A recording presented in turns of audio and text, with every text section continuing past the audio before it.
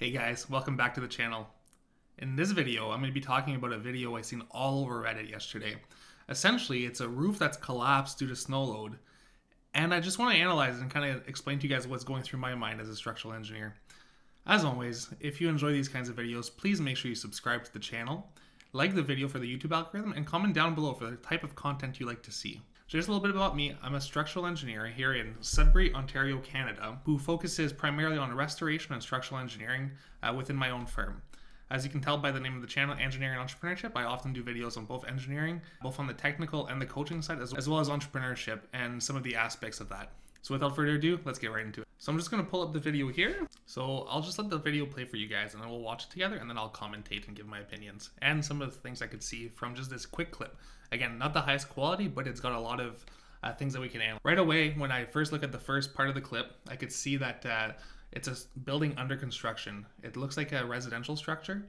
It also looks like some of the walls aren't completely framed in, as you can see here in this area. It does look like there's a little bit of flex going on the roof. Again, I can't tell if this is the eaves troughs that I've given out or what's going on. It doesn't look like there's an awful ton of snow on the roof.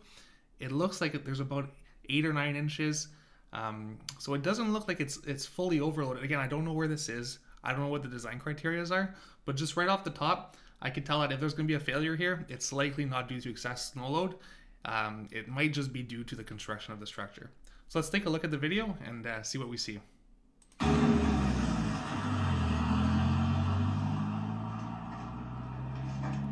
yeah, we could already hear some cracking. All right.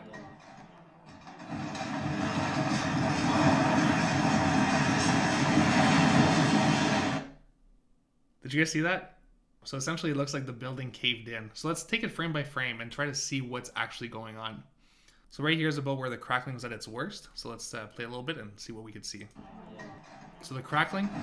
So cracking is either due to a separation of members. So I'm guessing here it's a combination of the tension resisting members of this roof. So it might be that they didn't put in the ridge beam yet. It does look like it's stick frame. I can't see any major trusses in here. It looks like this might be a stick frame structure. If you guys want to know a little bit more about stick frame roofs, I'll leave it in the card up above. So yeah, it looks like it's a stick frame roof. It's already got a big bow here. So that might indicate that potentially the ridge beam hasn't been installed or some of the ceiling joists weren't adequate. It definitely looks like there is not that much snow on this. It looks like this is a building under construction. So this might be in a zone where there's not a ton of snow load usually, and this might be high compared to some areas. But again, most building codes have a minimum requirements for live loads to handle these kinds of things. So if there's kind of a freak snowfall, the snow load is actually typically covered under that minimum live load. So we've heard some cracking. So it might be some of the rafters or the joists kind of snapping already. It might be some of the ceiling joists pulling apart. Like I talked about in the last video, the ceiling joists, the nails might be just spreading apart or they might be snapping. As you can see here, the building actually went inside. So that tells me that the outside members separated and that the building had nowhere else to go. There was no lateral resistance. We can see some of the walls kicking out. So they're moving outside. So that's telling me that either a ridge beam wasn't put in place or the tension resisting member inside the truss wasn't adequately secured. Again, this building's under construction.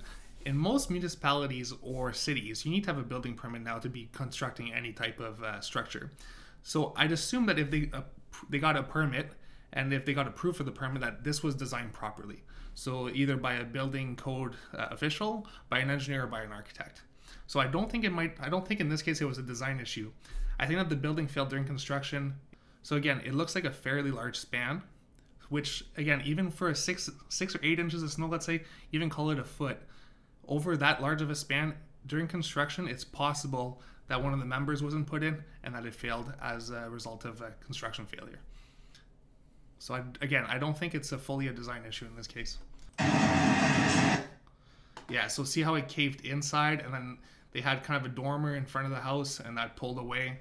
To me, yeah, this has to be some kind of failure due to the construction. I don't foresee this being a failure simply due to a design flaw.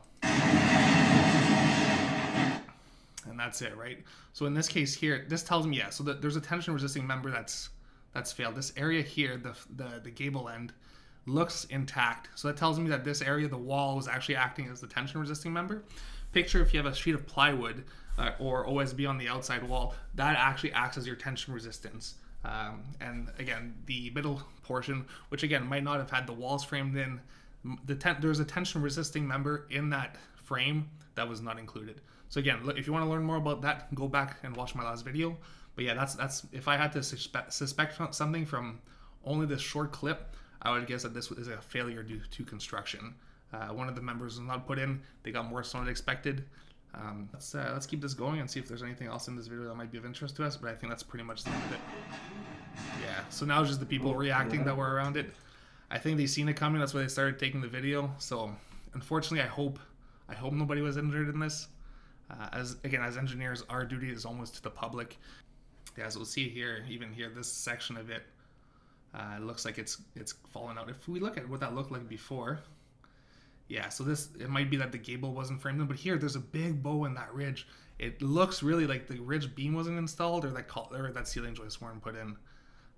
Again, I'd be surprised if this was a design flaw.